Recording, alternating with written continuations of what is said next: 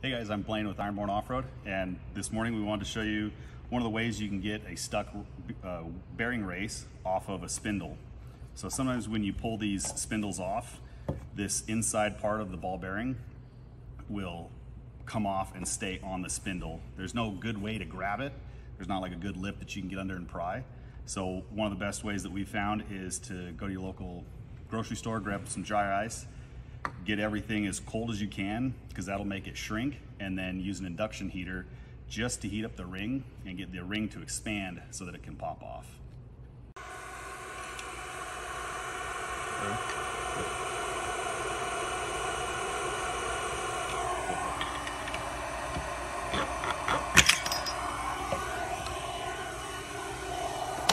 Cool, so glad that worked out. We put this in the freezer last night, and then this morning we grabbed some dry ice just to help it get a little bit colder. Dry ice, I think, is like 100 below zero. So you'll get everything as cold as you can, get it to shrink, and then you'll want to heat up just the race, and that will expand it a little bit, just a couple thousandths of an inch, and that will give you enough room to get it up and over. So these ones came off pretty clean, but if they're rusted or corroded, this might be another use to save a spindle.